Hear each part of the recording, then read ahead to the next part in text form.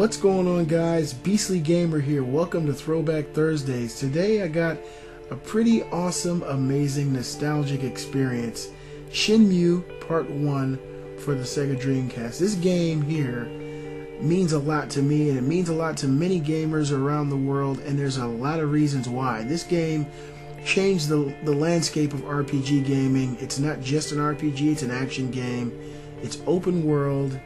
There's so many mini games, so many things you can do in this game. You investigate like you do in LA Noire. You fight in real time.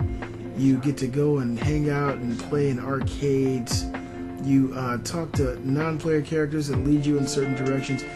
I'm actually going to play the entire intro to this game so you guys can kind of see what's going on. You're a character named Ryu, and you come across a man named Landi who is accosting your father inside of your gojo, and your father ends up taking an L, losing to this guy, and losing his life. And basically, you as Ryu take it upon yourself throughout this game. It's supposed to have been a trilogy, but they didn't do it right.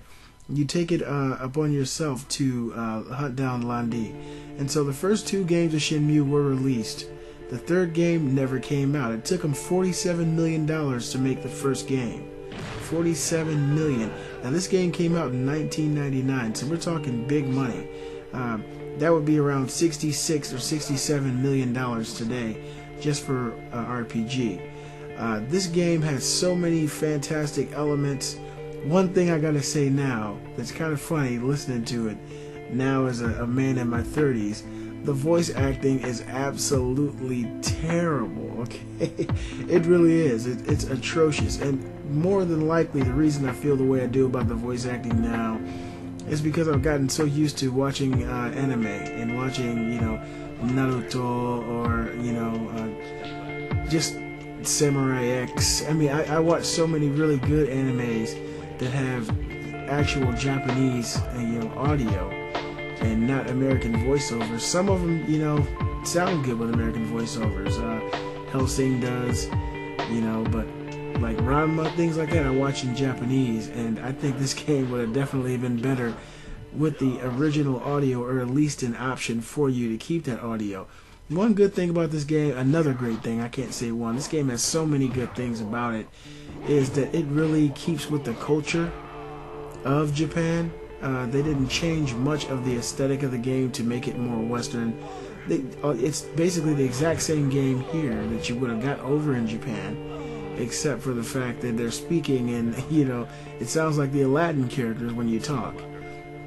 You get into really awesome fights, you learn, new moves.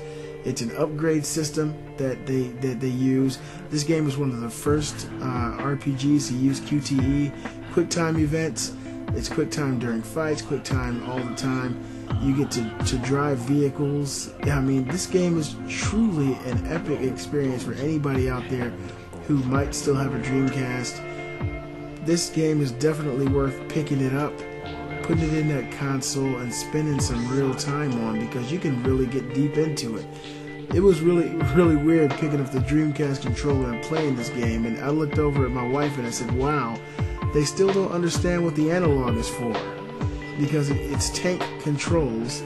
You run with the L trigger, and you use the D-pad to actually, control the direction Ryu goes throughout the game. The one analog on the Dreamcast is used for visualization. You can move around and look at certain objects with the analog. And of course, the Dreamcast controller only has one analog, so the prospect of using a real controller, now we think of it as a real controller, is totally thrown out the window. It's kind of like going back in time and playing Resident Evil or something, the way that this game controls. But nonetheless, it's very fun. There's tons and tons of side quests in this game. I mean, you'll be walking through a town and somebody will walk up to you and ask you, can you help me do this, or can you show me this? And you've just got so many hours worth of gameplay in this game. Another great thing about this game is it's one of the first RPGs that I ever played that had real Sega arcade games in it. The two that it has, one of them actually happened to be one of my favorite Sega arcade games growing up, was Space Harrier. Space Harrier for the arcade is actually on this game. It's the arcade port, and Hang-On is on the game as well. And both of these games were programmed by the creator of Shenmue, Yu Suzuki, so that's a really big perk. You know, you can go into the arcade and play original games or like little new IPs in there, and you can play some of the actual Sega arcades. There are dark games in there as well. So I mean, it's just so much you can do in this game. The story is deep. I'm not going to spoil anything. The opening sequence basically lays the foundation of what you're going to be doing throughout this game. You're going to walk around and ask people about what happened on that day, referring to the day that your father was bested by Landi.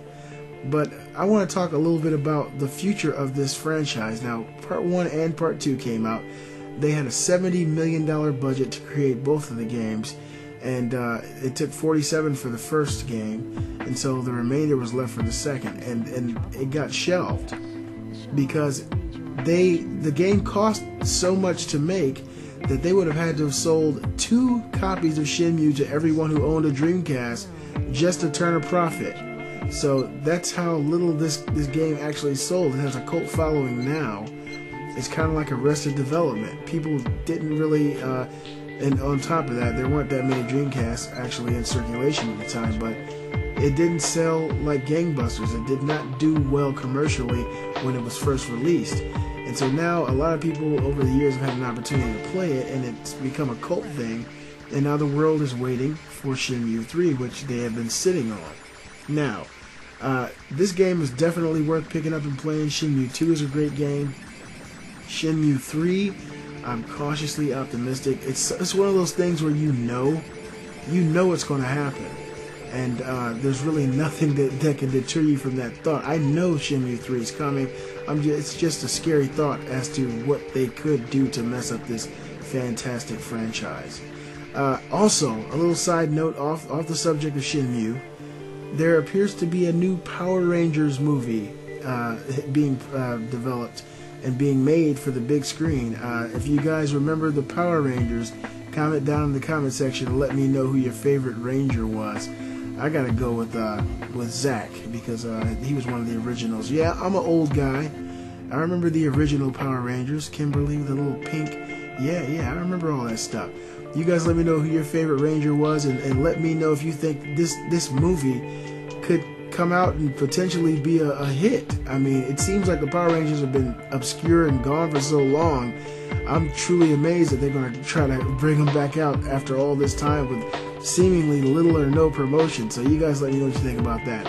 Also, for PS4 and Xbox One, the top selling games so far, the number one game for both consoles has been Call of Duty Ghosts. That's right.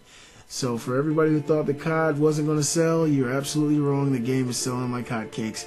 You guys be sure to comment, like, and subscribe. I'm the Beastly Gamer, and I'll see you guys next time.